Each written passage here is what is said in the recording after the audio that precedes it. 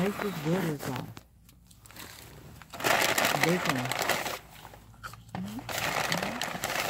You want one?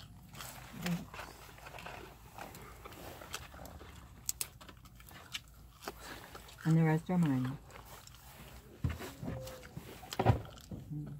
Do people here really buy that many lights? Straight ahead.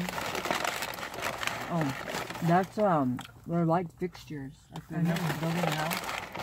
Those are really fancy, actually. Yeah, and they're probably pretty penny. Yep. Yeah. But how can people on poverty buy that? Why is that here? Well, because people have money. I know in Beijing you would see all these crazy up-class things. Gucci on every block, Louis Vuitton on every mall, Christian Dior, crazy brands. And I'm like, what the hell?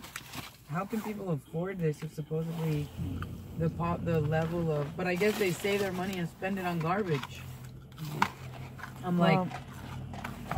The one thing here in Brownsville, though, I can guarantee you, there is a lot of drug money here. Not everybody. I know you have people that are teachers. No, but I see my friends.